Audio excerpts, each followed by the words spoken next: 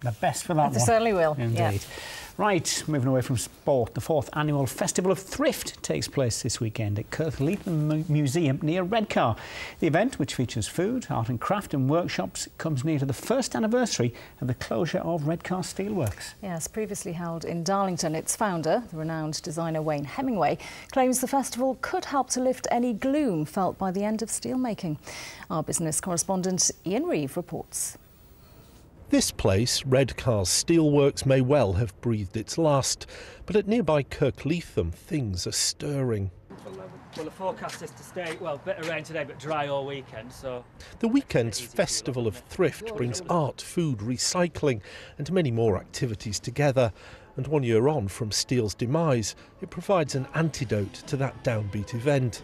We've spent a year preparing, and it is apt that we're doing it here, where there are 100 people here selling things, and they're nearly all business startups, and there are people here who worked in the steel industry who'll be here selling things and trying things out. The festival will also see a 170-strong choir, one member for every year that Teesside made iron and steel, and in its ranks, former steelworker Walter.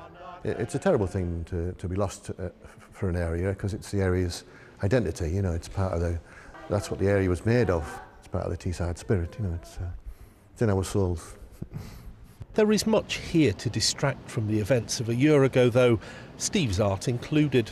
It's a fun thing for a weekend. It's lots of great stuff to come down and just and experience this part of Redcar, and then also kind of get an idea of what thrifty living is about. 40,000 people are expected at the weekend's festival, an event that says Redcar shouldn't only be defined by the loss of its steel.